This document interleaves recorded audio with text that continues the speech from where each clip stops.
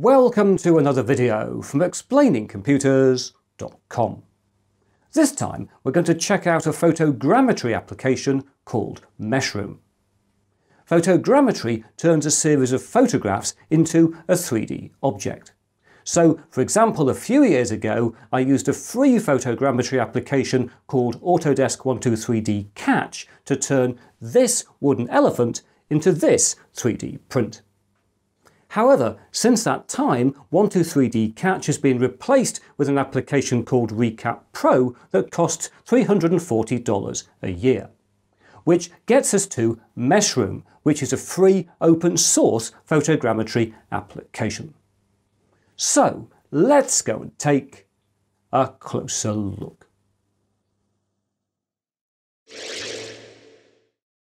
Right, here we are on the website for Alice Vision, where we can download Meshroom. Alice Vision is a framework that provides computer vision tools for turning photographs into 3D models, with Meshroom being a photogrammetry application built around Alice Vision. All of this is supported by the Alice Vision Association, which is a non-profit with the ambition to democratize 3D digitization technologies from photographs. And here, as you can see, users of Meshroom can make a donation to support the work of Alice Vision if they wish. Back on the main website, if we click on Meshroom to download the software, I'm sure you've guessed that, we can scroll down and we will find two download links, one for Windows and one for Linux. Also, as it notes, Meshroom requires an NVIDIA GPU with CUDA support. And here on my test rig, we're running with a 2GB GT1030. Note that the broader recommended hardware specification is an i7 PC or equivalent with 32GB of RAM. However, here we're running on a quad-core 3GHz AMD A83870K with 16GB of RAM, on which Meshroom runs with no issues. Finally, on the hardware side, it's worth noting that regardless of what's stated here, it is possible to run Meshroom without an NVIDIA GPU. And to do this, we go across to some of the support pages and we discover we can do it if we use draft meshing. And if we click on this, you'll find that using this is very well documented. In fact, everything to do with Meshroom is very well documented. But if you do use draft meshing, you'll get lower quality results, and it's not something I've tried out. But I just thought I'd mention this in case you haven't got an NVIDIA GPU. Anyway, let's download the software. So I'll click here on the Windows link, as I'm currently on a Windows 10 machine. So I'll do that and save the file, which is 327 megabytes in size. And with the file downloaded, if we go across to the folder in which it's contained, we need to extract the file. So we'll extract there. And with the extraction completed, no more installation is required, because all we have to do is to open up the folder where Meshroom has ended up. There we are. Let's just give ourselves a bit more space on the screen. And all we have to do to run the package is to click on the Meshroom exe file, and here we are in this amazing software application.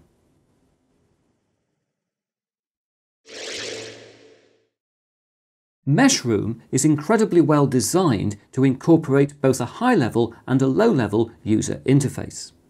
Specifically, at the top of the screen we have the high-level UI, which should allow almost anybody to produce a 3D object from a set of still images. And then at the bottom of the screen we find the low-level UI, which is node-based and should allow researchers and advanced users to take complete control of the photogrammetry process. And I find all the stuff going on down here very interesting indeed, but in this video we're going to stick with the high-level interface here at the top of the screen. And of course you want some demonstrations. I'm going to do two in this video, and I thought I'd start out by creating a 3D model of the wooden elephant like the one I previously generated in Autodesk 123D Catch. For this, I still have the set of 36 images that I took as I rotated around the object to photograph it from all possible angles. So, to start the process here in Meshroom, the first thing we need to do is to name our file. So I'm going to do a file and I'm going to do a save. And we'll go to a folder I created called Photogrammetry, where you can see I've already got a folder which contains the elephant images. And I'm going to save this project with the name Elephant Test. And it's worth noting that it's very important to keep track of files and folders and their locations when you're working in Meshroom, as output from the program is saved in an auto-generated folder called Meshroom Cache, which will sit alongside your project files. So, with our file set up, we'll now load in the images of the elephant. So we'll go across to File and Import Images. And again, back to Photogrammetry. Here are the images. And we'll just select all of these and bring them in to the program like this. And here they all are, sitting there, elephant photographed from lots of different angles. And all we now have to do to begin the photogrammetry process is to click on Start. And unlike many other photogrammetry applications, Meshroom does all of its processing locally. It doesn't rely on a cloud server, so this is going to take a rather long time. And we can see the progress being made in two places. We can see a progress bar here at the top of the screen. This will take a while to move across. And we can also see down here in this node view, we can see which node is doing something. And again, these will be coloured in as things move across. And whilst Meshroom is getting on with its task, it's very important to stress that how well the photogrammetry process will work depends on the quality of the images it's provided with. So, just what do you need to do to achieve photogrammetry success? Well, the first thing is to take a lot of images, an absolute minimum of 20, and to get a really good scan of a detailed object, several hundred. Photographs need to be sharp, with no motion blur, as little noise as possible, and good depth of field so that no part of the target object is out of focus. Lighting is also critical and needs to be as flat and diffuse as possible, with minimal shadows and no reflections. In an ideal world, an object will be photographed with lots of identical cameras, all taking a picture at exactly the same point in time, as can happen in a booth like this one I saw at the iMaker store in London. However, most of us have to work with one camera that is rotated around the object. And it's worth stressing that rotating the object itself can be problematic if this changes how different parts of it are lit. Oh, and two final tips. Firstly, make sure you don't change the orientation of your camera, or in other words, shoot everything landscape or everything portrait. And also, don't change the focal length of your lens, or in other words, shoot every picture on the same zoom setting. Right. Back in Meshroom, about 90 minutes has passed and the photogrammetry process has completed, as we can see. And in the 3D viewer, we've now got some data. And if I just zoom in on that a bit, in fact, I'll give us a bit more space on the screen for it. We'll just reorganize things a little bit like that. There we are. And you can see what we have here, and I can move around with the mouse. We can see a representation of the camera position for every one of the images. If I click on there, you'll see it actually moves them around. Let's give us a bit more space to see more of those as well. It'll flick between cameras. And we can also zoom in on the elephant, which you can see is sitting in the middle of this. Let's just go in a bit closer on the elephant. There it is. It's upside down. That doesn't really matter. We can still cope with that. We can change the size of the points on the elephant, the ones that have been created there, as you might see coming up down there. And we can also change the size of the cameras if it makes it easier to see things. And something else we can do here, which is very interesting, is we can click on Sync with Image Selection. If I do that, we see the elephant based upon the image that we've actually got selected over here. So it's showing the point data it's coming from that particular image, which I find fascinating. So that's just a cool little feature here. Anyway, what we're most interested in, of course, is actually using this model in other applications. And you might be thinking, how do we export this model from Meshroom? And there aren't any export functionality things here in the File menu. And the reason for that is because Meshroom saves all of its output in its cache folder, as I said earlier. So if we go across to the Photogrammetry folder, you'll see it's created a Meshroom cache file here. And if we go into that and we go into meshing, you will see we have a very long name folder there, and inside that we have a mesh object, which here is for the elephant. And if we open this up, it'll open up in the Windows 3D viewer, and I'll F9 to use the whole screen, and here we are. We have the elephant still upside down, and there's a bit of extra data, a few extra polygons and things around the top. But we can sort this out. We can actually remove these extra polygons and things fairly easily, as I'll show you in the next segment of the video.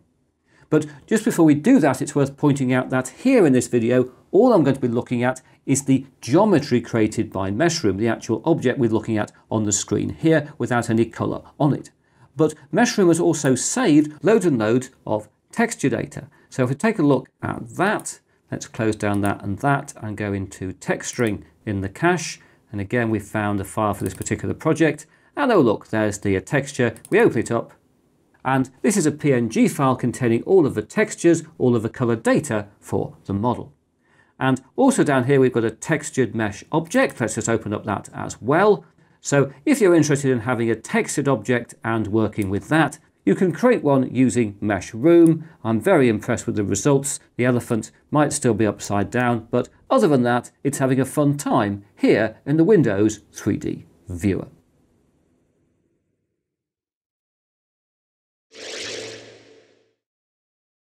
To clean up our Meshroom output, we're going to use a free program called Meshmixer, which can be downloaded from Meshmixer.com. Meshmixer has been an Autodesk product since 2011, although it's no longer in development because a lot of its features are now found in Fusion 360, the flagship product from Autodesk. This said, Meshmixer still remains a very handy standalone tool, especially for preparing 3D objects for 3D printing. So let's close down the website. I won't show you the download, I'm sure you can sort that one out. I've got Meshmixer installed there, so we'll run it up and maximize the program, and we'll import our output from Meshroom, going into that cache again, going into meshing and the project file, and open up the elephant like that.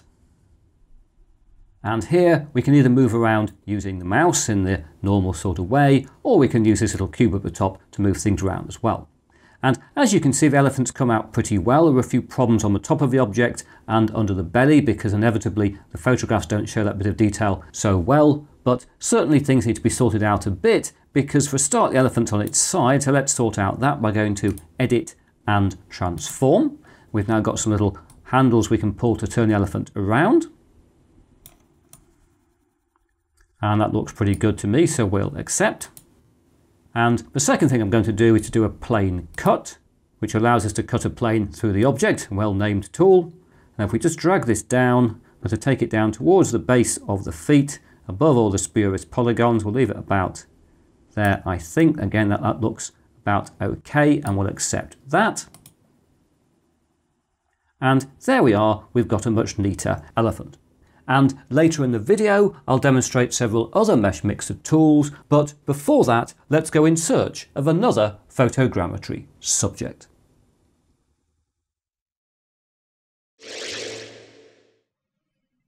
Guess what? Look what I found. A rather large stone lion. A Chinese guardian lion, no less.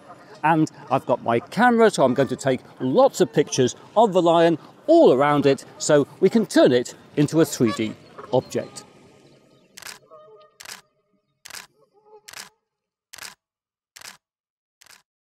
And by the magic of filmmaking, here we are in Meshroom, where I've loaded in the 118 pictures of the lion that I took, and I've also run the photogrammetry process, which took about 7 hours. I run it overnight, and we've got some output here in the 3D viewer.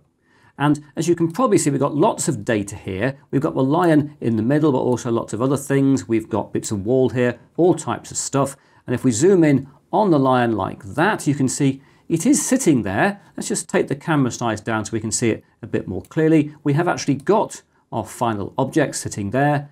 And if we go across to the Meshroom cache and we go into meshing and we open up the folder it's created for this project and also the object called Mesh OBJ like that. Here we have the data we've got to work with. And the first time I saw this, I went, oh dear, that's a bit of a mess, but do not fear, the lion is sitting in the middle of all this. If we zoom in, there it is. And the problem we've had here is one that you often have with photogrammetry if you're photographing an object outside, because you get lots of data around the object if it isn't the object you want. But let's try and get the lion a bit closer to us on the screen.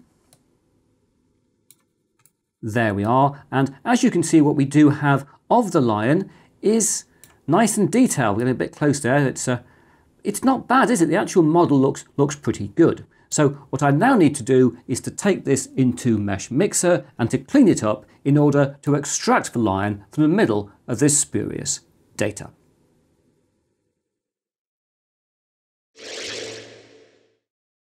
Greetings! Here I am back again in Autodesk Meshmixer, where I've cleaned up the final object, as you can see, and it's come out pretty well. I'm very pleased with it. It's not perfect. There are issues in particular around the mouth because the photographs didn't reveal detail inside the mouth, so inevitably that's a problem with the geometry. And there's also a problem on this back leg where there's an internal cavity that I've not actually cleaned up. I've spent about 2 hours to get the model into this state.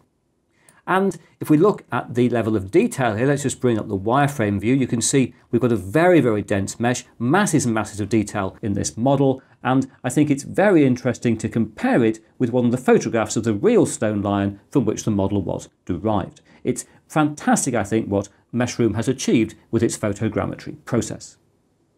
But I'm sure some of you are wondering, Chris, how did you get to this final model from the initial Meshroom output? So let's go back to that output, which looked like this when I first loaded it into Meshmixer, and the first thing I did was to get it aligned with the ground plane using Edit and Transform. And then I had to start getting rid of all the extra polygons we don't actually need in the model. And to do that I used Select and then selected Lasso and drew on the screen to pick up polygons that weren't needed, like that, and clicked on Delete. And after a lot of rotating around and selecting and deleting, I got to this point where there's pretty much only the lion left in the scene. We've got a bit of wall over here, a bit of ground, but I soon got rid of those and ended up with a lion like this. Next, I dealt with scaling by going to Edit and Transform again, and I set the height of a lion to 105mm. Next, I went to Analysis and Inspector to try and make sure our object has got a watertight mesh, because if you want to 3D print something, the geometry has got to be watertight. And as you can see, there's a lot of issues with the particular object, but fortunately in Meshmixer there is an auto repair all option, so I just clicked on that, which fortunately sorted everything out. This said, the lion has still got a bit of a problem because on the top of its head it's got this strange body of polygons, a strange sort of hat on the top of it, and this is because the actual stone lion that I photographed was over 7 feet tall, so even lifting my camera above my head I couldn't take good pictures of the top of it. So once again what I needed to do was to go to Select and to select all of these polygons and to delete them. And with that process completed, I ended up here with a lion without all the strange polygons on the top of its head, but with a hole in the top of its head which needed to be filled in. And a hole like this could be filled in various ways, but I went for the simplest possible solution, which was to go to Edit and Make Solid. And this, as you can see, does fill in the hole if in a rather rudimentary fashion, although here we've lost a lot of resolution, a lot of detail in the object with the current settings. But we can fix that by changing the settings for Make Solid, and I think I picked something like that, and then press the button at the bottom of the screen, which is difficult to see here on my current scaling settings, but I can click it down here. And by jingo, I now ended up with a far happier lion, to which all I needed to do was to go and edit and a plane cut, which gave a nice smooth base, as we can see here in the final object. And so the final thing to do was a little bit of exporting. First I exported an STL file for 3D printing, and then secondly an OBJ file so I could import the lion into the Lightwave 3D modeling package in which I make all of my 3D animation. And here I first rendered the lion with a flat shade just to see what it looks like, and then I gave it a gold shader and rendered out a bit of animation spinning around the model. And I think it's come out very well indeed. Certainly a lot more time could have been spent cleaning up the top of the model and that internal cavity around the back of the leg. But there's no doubt at all we've proved here that Meshroom is a great piece of software for performing photogrammetry, for making a 3D object from a series of still photographs.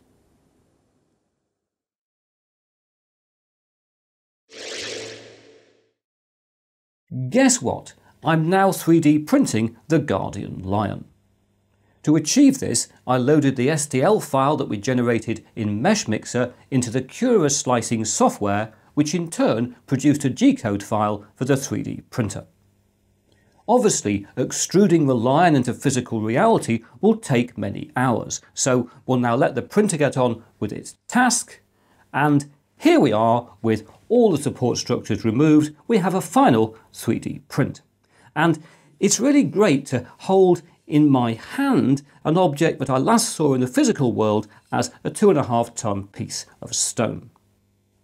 However, the lion's journey is not quite complete yet, as I'm going to do a little filling and sanding and painting so that we end up with a final model that can guard something of importance on my desk. And I, for one, think this is a great final output from our photogrammetry process.